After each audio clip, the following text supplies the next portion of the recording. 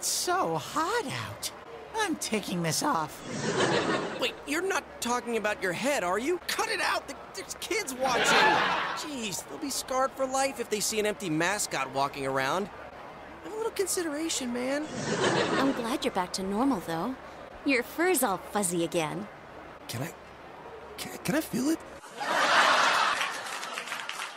No. Actually, I'm no longer a hollow bear. I trained and trained, hoping to someday score with Chie-chan and Yuki-chan, and now I finally have an inside.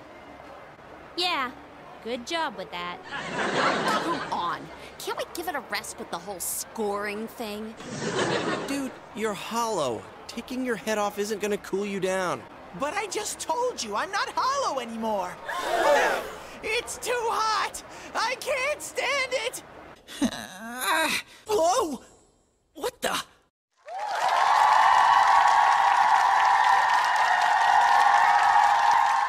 Now that hit the spot. Hey, Chie-chan, Yuki-chan. Yes? Do you have anything to wear?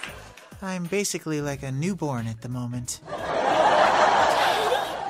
Is that really you? Wait, did you say you're like a newborn? Then don't take the bottom part off. You need some clothes, right? Come on, let's go look around.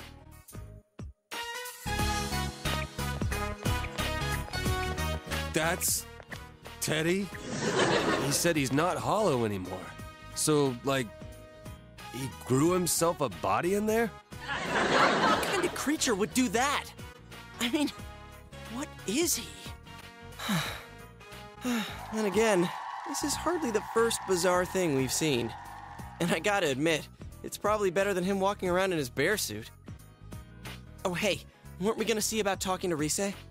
I was so shocked that I lost track of what we were talking about. Let's head over to Rise's place. As for Teddy, he's with the girls, so he should be fine. Oh yeah, I like this idea.